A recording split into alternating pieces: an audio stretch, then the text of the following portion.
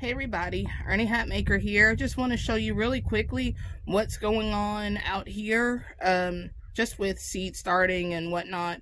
The garden is still kind of trashed, if you can see it way back there.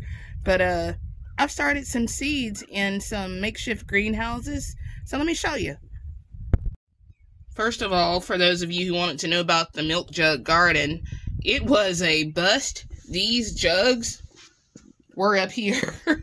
The wind blew all my herbs all across the yard and the road, and all that's left is these bunching onions and some more bunching onions that are in bowls. That's all that was left up here on the table. It was very, very terrible loss, but oh well.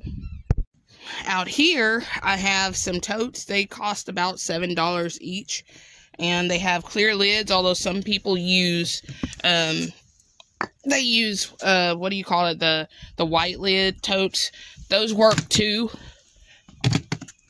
The humidity is pretty much, I don't know. I don't have a humidity monitor in there, but I've got greens and lettuce and kale and chard growing in this one. Believe it or not, as long as they're heavy, which this one actually is a little heavier now, I may not need a brick on it.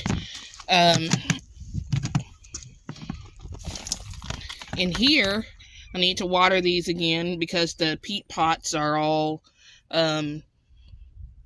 ew. They're drying out. Some of them are getting mildew. So, let me get some water for those. I need to cover this back up so that the little bugs that are out right now aren't gonna get in here. Let's see what else needs water while I'm doing this.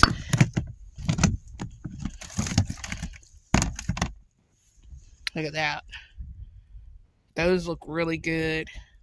Really, really good. And it's been 40-ish degrees in here. I have a few nasturtium that I'm placing here and there. Some of these aren't peat pots that are just sitting in, you know, whatever I can find that'll hold water.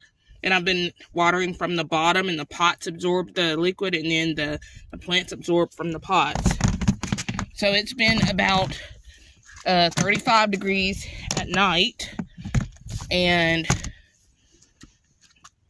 oh wow, those things really love it in here. So 35 degrees at night and between 60 and 70 in the day. Some days, yesterday it was only 54. Those look good. I don't think I have to water. Yeah, they're still pretty heavy. And these are the ones I brought today. I put in cups. These were seed starts that I just took out of the house. These are all marigolds except for catnip right there.